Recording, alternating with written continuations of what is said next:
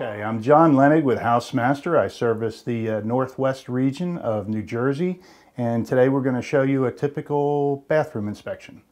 First, I go to the sink, check the stopper, make sure it's functional, and then we're going to run some water here. I usually pull the stopper, I fill the sink, I check the cold flow and the hot flow against each other. So you look at the hot, you look at the cold. They should be consistent. If you have a reduced flow on the hot, that's usually a symptom of a problem. You know, it could be anywhere. It could be in the piping, could be in a hot water heater or whatever. But it is an indication that something else is going on. So I typically would fill this sink all the way until it goes through the overflow. And then once it's going through the overflow, and you know, I check under here, make sure that it doesn't just overflow under to the cabinet. But we're going to make sure that the water overflow allows water to drain. And we're going to just turn the water off and let it sit in there for a while. I'll check underneath here to make sure everything is dry. It's simplest just to run your hand along everything. You'll know if you feel anything wet. I take my flashlight, I give a visual. I'm going to look for any kind of piping. Now you can see there's a lot of obstructions in here. We're not going to remove everything from underneath the sink. We're going to look around it as best we can and note anything that's visible. So everything looks good here. We do have a couple of outlets in the bathroom here, and we always make sure that there's GFCI protection, which is a ground fault circuit interrupter. And we have a tester where we just simply check to make sure it does trip. Okay, that one tripped just fine. And then over here, this one trips. And then sometimes I'll check with the test button to make sure that the operation that the homeowner would do also works. So at this point, we're just going to scope our eyes across the ceiling, make sure there are stains, no cracks, and we're going to note just about anything we see. Check the flooring. The flooring is tile here, and sometimes there's rugs. What we'll do is we'll move the rug aside and take a look underneath there, make sure they're not hiding anything. A lot of times right in front of the sink or right in front of the toilet, you're going to have some water damage, and it could be covered by the carpet. So we actually want to peek under there and make sure that everything looks good.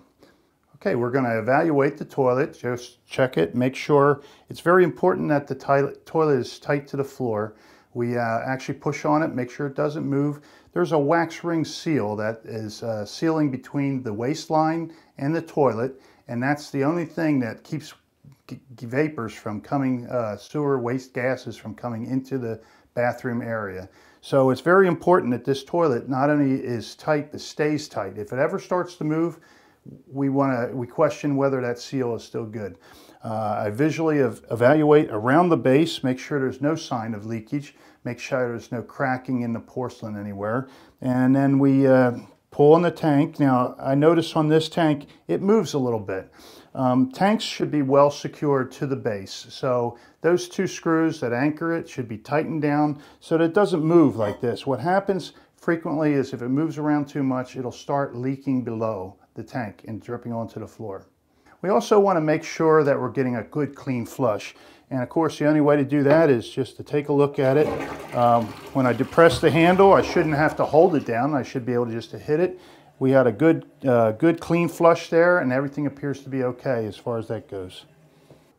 Okay, then we're going to move to the shower. We want to make sure if there's an enclosure that everything operates properly.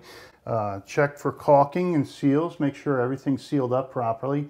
I'm actually going to go in and reach in. This can be very challenging sometimes with the shower not getting all wet, but I'm going to reach in there, turn the water on. Once again, like we did with the sink, we're going to check and make sure the hot is hot, cold is cold. Make sure it's not plumbed in properly and reversed.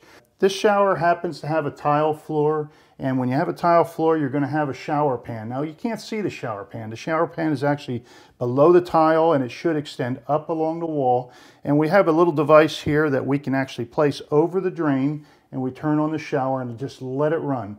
As the water runs, this device will actually dam up the water, allow it to come up to this level, which is an acceptable height that the shower pan should allow the water to be and not leak. So it's a simple test. You put it on there, you fill it up, let the water run, and then we'd have to go down below and see if there's any stains on the ceiling.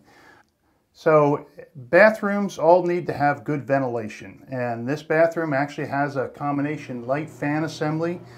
We will always check those, make sure that they come on, make sure that they move air, and then it's very important that they don't discharge into an attic space or into the wall. So we'll actually look for a discharge vent on the outside of the house. So that concludes our evaluation of the bathroom.